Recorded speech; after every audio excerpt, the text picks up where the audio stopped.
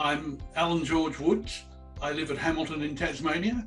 I was diagnosed with MS, I believe, in 1977. I didn't seem to have the really severe symptoms that a lot of other people and my second wife had had. I just thought sometimes there's things wrong, but it's nothing really serious.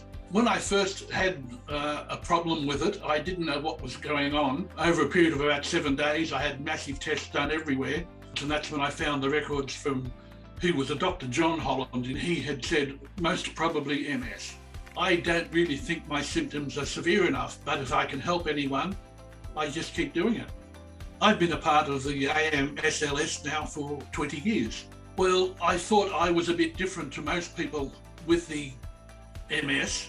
And when I heard about the study, I thought, well, why not? If it can help somebody along the way, well, let's do it. They asked me various questions on the study every time normally about every 6 months, I think it is. It used to come to me via mail, well, now it comes via email. But there's lots of interesting questions in there, which I try to answer as good as I can. The surveys are quite easy to do once you look at them, read them, and be truthful. Being with part of the study, I think, yes, it's been good. It makes me rethink sometimes when I might have forgotten what's happening and what's going on.